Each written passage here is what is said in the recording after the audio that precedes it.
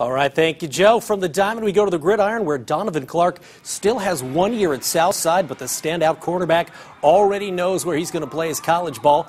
Clark verbally committing to the Indiana Hoosiers. A jack of all trades for the Archers. The senior-to-be is excited to be heading to Bloomington. We caught up with him this afternoon as he was working out at AWP.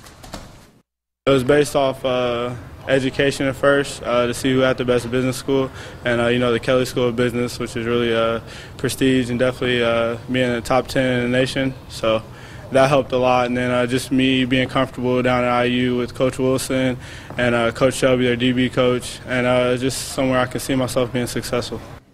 For our entire interview with Donovan, check the high school tab on the WANE.com sports page.